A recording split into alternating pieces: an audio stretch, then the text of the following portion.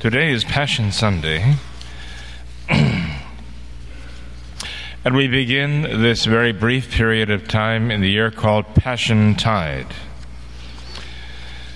And a word about that in a moment, but please note that this coming Friday is the first Friday of the month of April, and therefore we will have the all-night adoration on this Friday night into Saturday. Notice that Friday is also the wonderful feast day of the Seven Sorrows of our Blessed Mother. So I certainly do encourage you to attend the Mass that day and be present for the Stations of the Cross and take part in all-night adoration of our Lord in the Blessed Sacrament. Notice next Sunday is Palm Sunday, beginning Holy Week, leading us through the events of our Lord's Passion and Death and to the day of the Resurrection the following Sunday. Now, there will be the ceremonies of the blessing of palms and giving of palms in the procession, all at the first Mass next Sunday. That will be at 7 o'clock in the morning. And the second Mass, rather than being at 8:45, will be 45 minutes later. The second Mass will begin at 9:30 next Sunday. Please make a note of that, if you would.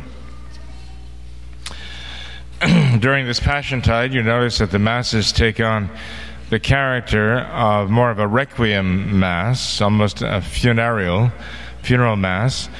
The Psalm 42 is not prayed at the prayers at the foot of the altar, so they are shortened, just as a requiem Mass. And there are other elements of the Mass that are like a requiem Mass during this time in anticipation of the suffering and death of our Lord on the cross. Notice, of course, that the statues are all shrouded with the purple cloths, and that actually represents a number of things, one of which the fact that there would be no saints if our Lord were not willing to suffer as he has and as we remember during this time. There would be no saints or souls of any human being in heaven were it not for our Lord's willingness to become one of us and to suffer for us. But also it is as though the saints are shrouded in anticipation of our Lord's being shrouded and laid in the tomb. So there are a number of things, a number of reasons why the Church shrouds the statues of the saints during this time, but that they are a reminder of the solemnity of the time that we enter. Even the crucifix is covered, but it will be solemnly unveiled on Good Friday, as you know, and that will be the one figure we will have here of any human form. We have our Lord hanging on the cross, shrouded, now uncovered on Good Friday, solemnly during the ceremonies of that day. Now the epistle for this, the Mass of Passion Sunday, is taken from the epistle of St. Paul to the Hebrews, chapter 9, verses 11 to 15. Brethren, Christ being come, a high priest of the good things to come, by a greater and more perfect tabernacle, not made with hands, that is, not of this creation, neither by the blood of goats or of calves, but by his own blood, entered once into the holies, having obtained eternal redemption.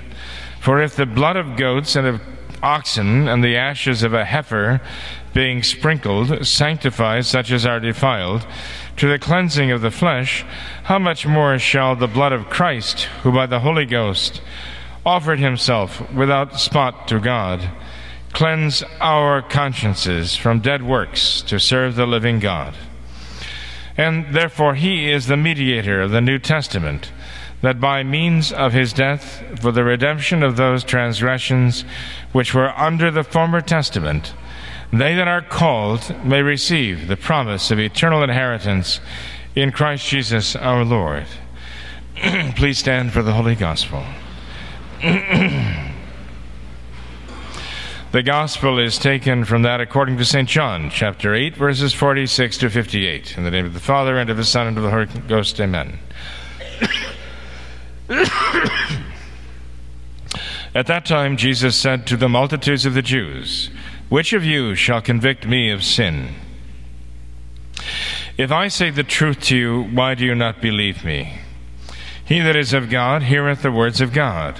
Therefore you hear them not, because you are not of God. The Jews therefore answered and said to him, Do not we say well that thou art a Samaritan, and hast a devil? Jesus answered, I have not a devil, but I honor my Father, and you have dishonored me. But I seek not my own glory. There is one that seeketh and judgeth. Amen, amen, I say to you, if any man keep my word, he shall not see death forever. The Jews therefore said, Now we know that thou hast a devil. Abraham is dead, and the prophets, and thou sayest, If any man keep my word, he shall not taste death forever. Art thou greater than our father Abraham, who is dead, and the prophets are dead? Whom dost thou make thyself? Jesus answered, If I glorify myself, my glory is nothing. It is my Father who glorifieth me, of whom you say that he is your God. And you have not known him, but I know him, and if I shall say that I know him not, I shall be like to you, a liar. But I do know him, and do keep his word. Abraham, your father, rejoiced that he might see my day. He saw it, and was glad. The Jews therefore said to him, Thou art not yet 50 years old, and hast thou seen Abraham? Jesus said to them, Amen, amen, I say to you, before Abraham was made, I am. They took up stones therefore to cast at him, but Jesus hid himself and went out of the temple. Thus far the words of today's Holy Gospel. Please be seated.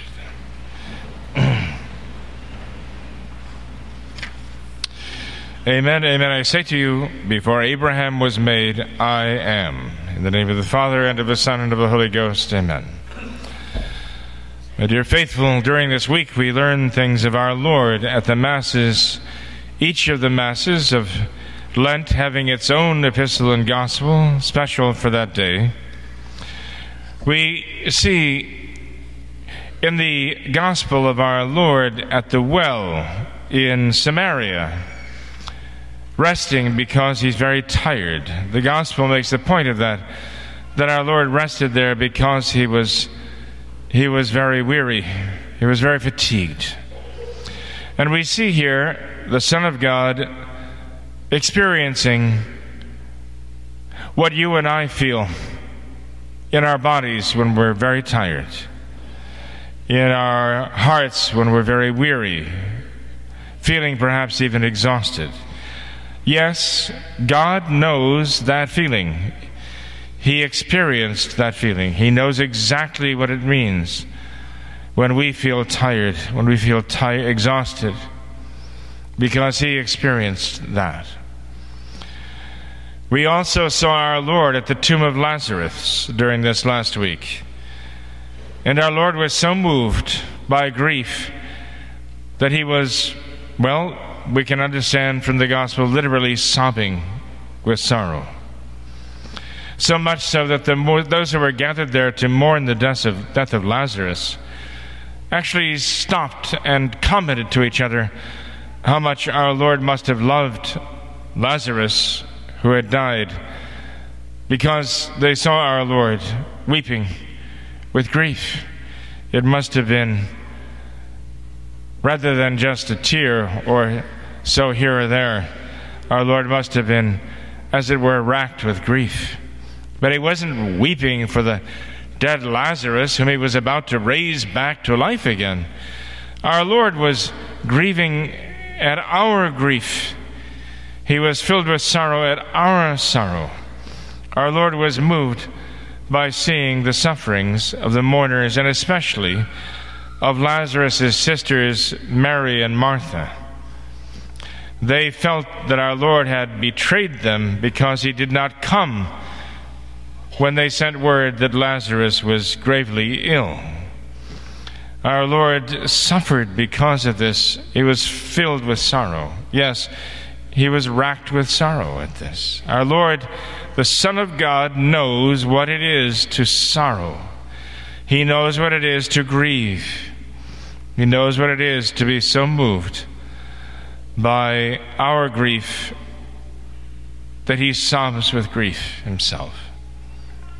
These are the tears of our Lord, and it shows us very clearly that Almighty God knows what it is to suffer. Our weariness of body and our grief of soul. He chose to become one of us in order to experience these very things. And our Lord knows, Almighty God knows the feeling of what it is that you and I will never know. He knows what it is to have the spikes driven through his hands and feet and hang by them on the cross. We may know what it is to feel weary, we may know what it is to feel sorrowful, but we don't know what that is. But he knows what it feels like because he underwent it, he suffered it. All so that you and I would not have to suffer the sorrows of hell. And yes, he experienced on the cross what it is to feel that abandonment of a soul in hell. Even that, he went that far for you and me. God knows that feeling of a soul in hell from his own personal experience, something that he experienced for us so that you and I hopefully will never know that suffering. My dear faithful, we see our Lord Almighty God walked this earth as our Savior and suffered for us here. We must never doubt his love for us. We must never doubt his love for us. It is our love for him that is in question, but never the love that he has for us. In the epistle today to the Hebrews, St. Paul talks about what our Lord accomplished by his sufferings, that he actually opened up a dwelling place, a tabernacle. That's what it is. That's what it is in the epistle today, a dwelling place. It was the dwelling place of Almighty God, heaven, the dwelling place of the blessed angels. But it would have been the dwelling place of no human being, because sin would have excluded every single human being from that dwelling place of heaven.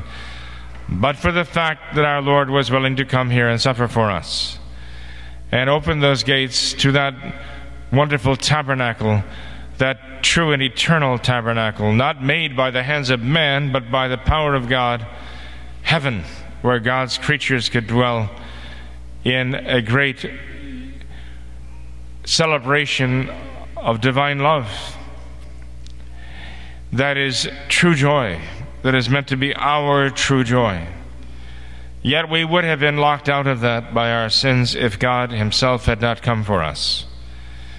And so St. Paul tells us that our Lord Jesus Christ, by his own blood, by the power of his own suffering and death, opened to us the way to enter that dwelling place and there to have eternal life with angels. This is the message of the shroud today. There would be no human being who would ever enter into that dwelling place of heaven, that perfect tabernacle, but for the fact that Christ was willing to come here and dwell among us, as he does even now in the tabernacle on our altar, a dwelling place for him.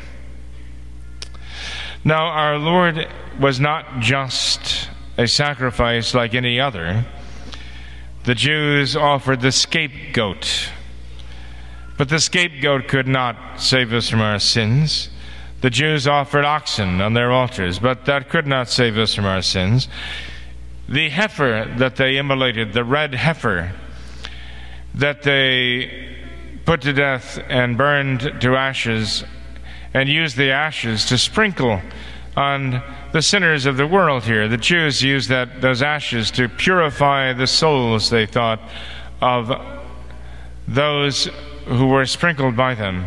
Those ashes could do nothing for the remedy of any sin. They were all symbolic of something to